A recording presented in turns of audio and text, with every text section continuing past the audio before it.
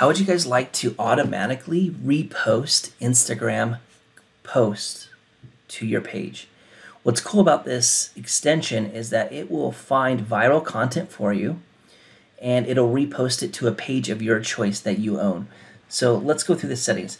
Here I'm looking at the dashboard and you'll notice in 38 minutes, it's going to recheck a list of Instagram pages to see if it can find viral content that it will post to your page. Now in the settings below, you can set up a start time and an end time. So if you only want to run the extension during specific hours, so maybe your page is busier at 7 a.m. or 9 a.m., whatever the appropriate time is, you can check for new posts every 60 minutes, or you can obviously modify that. It will give credit to the original author, so it'll mention who you are reposting, so that way you give fair credit.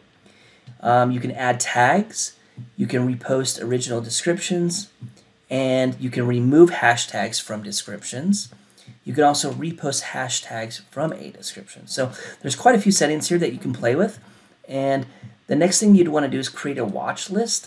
And in your watch list, these are the pages that you want to monitor for viral content. And every iteration, it'll check those pages for the best content to post to your page, which is awesome. The last thing you want to do is you want to create a tag list, and the tag list will be groups of hashtags that you want to include in the repost. This way it'll help you get more traction. The benefit of using an extension like this, it can help you revive dead pages, so it'll add new content on a consistent basis where you don't even have to think about it. Another cool thing is you can add viral content to your existing post schedule. So the way this extension works is it needs Facebook Creator Studio. So whatever Instagram pages you have listed in Facebook Creator Studio, you can use this extension on.